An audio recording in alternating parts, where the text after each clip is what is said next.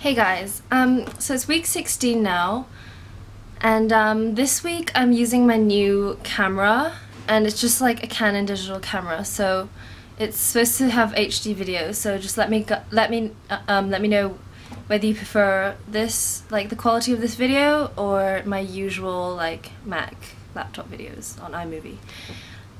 So anyway, I went to my dermatologist yesterday to get my last group of pills because I'm going to be returning to the UK next week.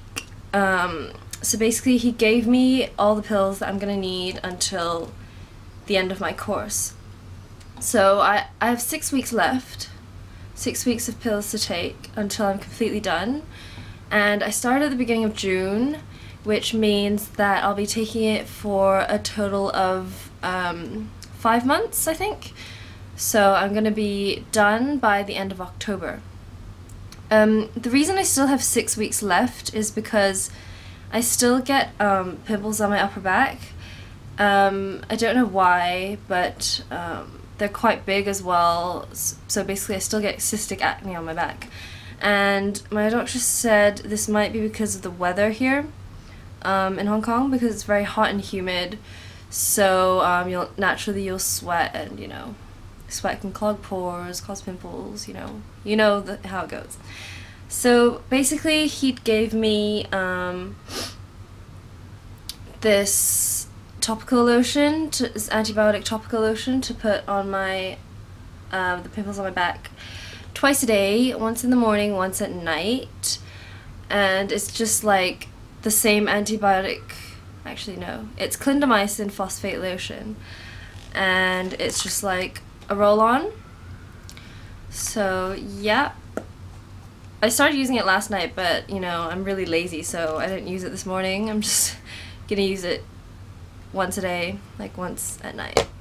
I'm not too fussed, to be honest, because I don't care about like my back as much as my face, obviously. And my face has been, as you guys know, it's been like completely clear except for scars, for pretty much 2 months, maybe even a bit more. And so if it wasn't for my back, I would be able to get off the medicine much sooner. So anyway, that's what's going on.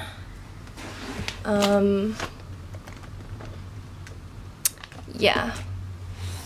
Let's see. Okay, so you guys know that on my face I basically only use my Clinique Moisture Surge, and sometimes when it's feeling really parched, I'll use my Cetaphil lotion on top.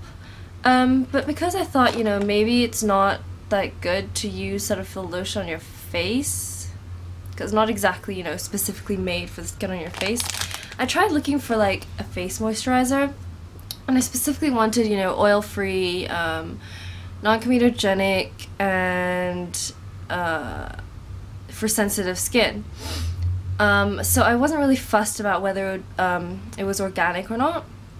But basically there was I was in the shop looking for it, and there was a really annoying woman trying to promote the brand that she's working for, because it was kind of like a department store, drugstore, you know how it goes, like different brands.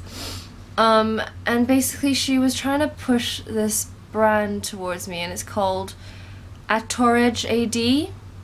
I'll put it in the sidebar. And it's a Japanese skincare brand, and it's completely organic. Well, she claims it's oil-free, but then I looked at the ingredients at the back, and it had like, macadamia oil, almond oil, and stuff. So I didn't want to like risk it without doing some research, but I couldn't find anything on it online. Probably because it's like Japanese and there aren't many reviews on it. So if any of you guys have like heard of it or tried any of their products, or know any friends or family who've tried their products, please let me know, because I'm quite interested in one of their like daily face moisturizers. So yeah, and this woman was being so pushy, so I just, how that puts you off buying things. So I was like, sorry, I want to do my research first. Anyway, yeah, nothing has changed apart from the fact that, I started getting pimples on my back again. Let me see.